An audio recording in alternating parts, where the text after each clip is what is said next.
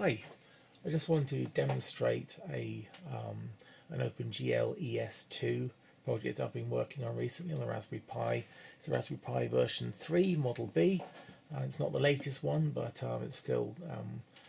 it's still quite powerful.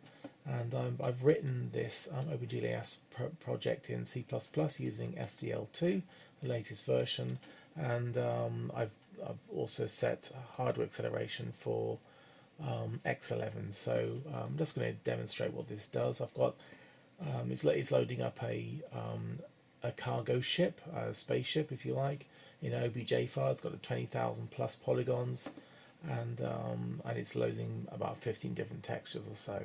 So I'm just going to start that up now, and you can give you an idea of how fast that is actually running. It's running at 1920 by 1080 as well, so that's full resolution. And as I spin it around, you can see it really is quite fast, running around about 30 frames a second for that sort of model. And I was quite surprised how well that sort of model renders.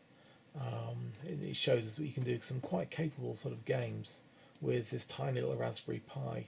This is what impressed me the most. And I've got specular highlighting on there. I've got things like fog as you go into the distance, and the different sort of material types set there. We've got full color and reflective and so on like that. So you can do some quite impressive and quite impressive effects with some very basic shaders to get quite some speed out of it. So anyway, I thought I'd demonstrate it to you to give an idea what can be done on just this £30 Raspberry Pi,